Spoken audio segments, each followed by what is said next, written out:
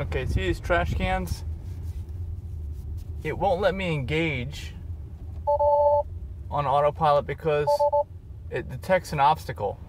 But the thing is, once it engages and an obstacle appears, it doesn't seem to react or stop. See, there's a trash can way down there on my side. I'm going to try to engage it and see what happens as I approach it. Right now it's not letting me engage, but it probably will up here. I can see. Looks like there's a white line on the side. There we go. It's letting me engage. You see that trash can up there? It's too close.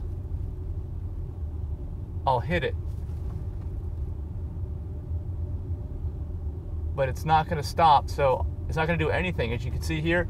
So I'm going to just turn the wheel. But it would not have done that for me. And I've seen other ones where trash cans are right out in the road just a little while ago. I'm at the beach here. And it would not get out of the way. It wouldn't even react when it saw a trash can on the side of the road. Like some of these, instead of being on the side, they were actually out in the street, the entire width of a trash can, and it wasn't doing anything. So that's just the way the AutoPilot cameras and software are right now. They're just not working that well. So just be warned, and hopefully Tesla will fix this in the future.